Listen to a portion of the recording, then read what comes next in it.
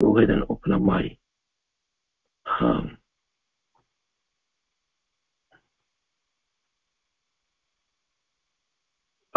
write-up here. And again, this is online already, so please relax, don't write anything down. It's actually, as a matter of fact, I'm looking at the web site version of this. Okay, so it's on the website. Okay, very good.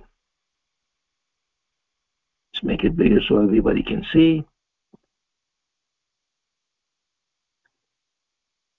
Okay, so I'm going to talk about the 19th lowly Gaussian prime today. The 19th lowly Gaussian prime is 431. And 431 additive prime is 6733. So an additive prime is the one that when you add up its digit, it adds up to a prime number. So in this case, 6 plus 7 plus 3 plus 3 is equal to 19. Okay?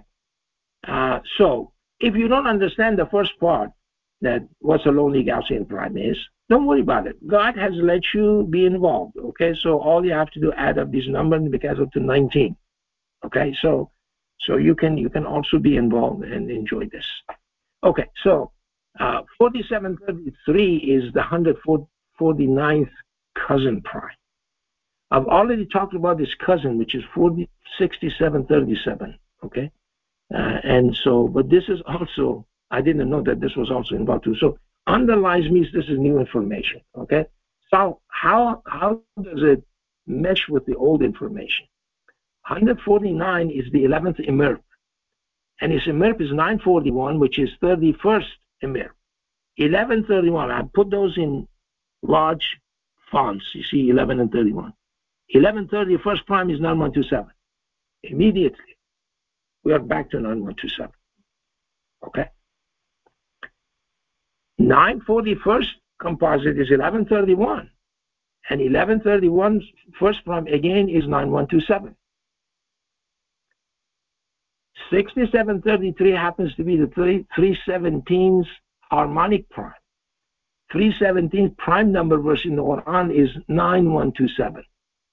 And you can verify this from my translation. Okay, I have it tabulated there. You can look at it.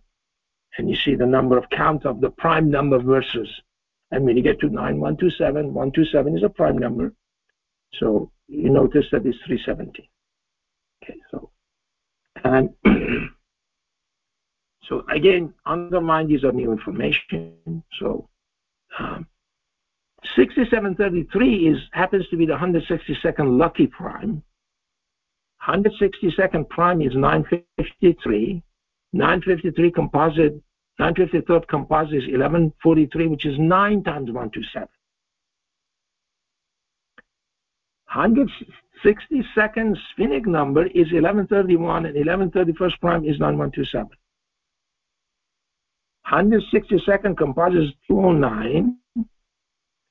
209 Gaussian composite is 2917.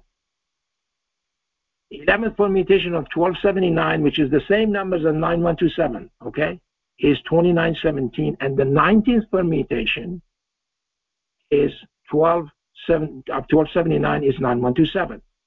209 happens to be 11 times 19.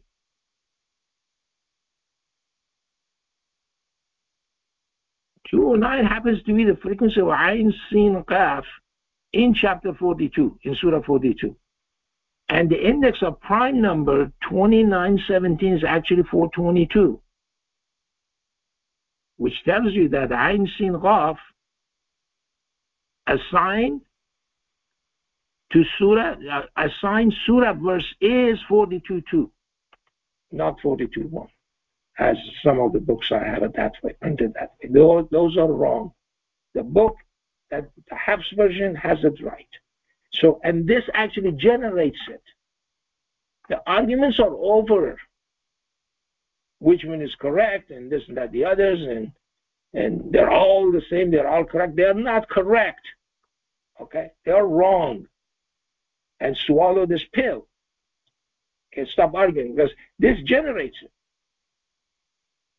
These numbers are generating that. So anyway, if I want to talk about this, okay, there's another thing in here that 559th um,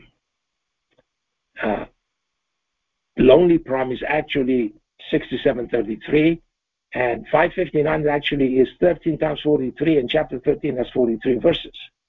But more importantly also, that number, okay, 6733, and the index of it being 559 also imposes this other condition that the index of 559, composite 559, is actually 456, which is 24 times 19, and that tells you the position of the chapter 43, which is an initial surah. It happens to be the 24th initial surah in the Quran, in the compilation verse, and 19th initial surah that was revealed. So that's why it's 19 times 24.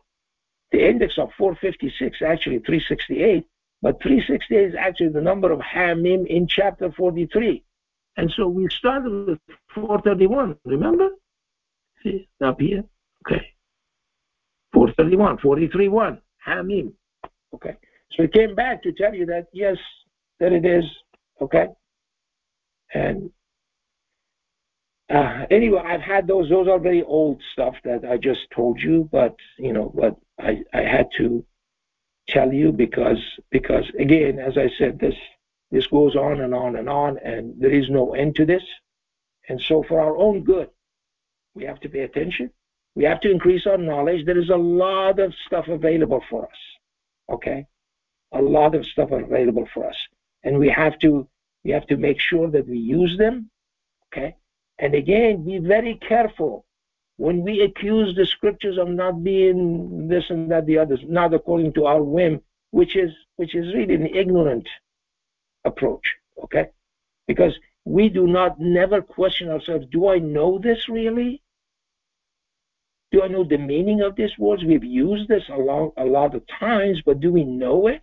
Or just because we have this notion of what they mean, they must mean that, okay?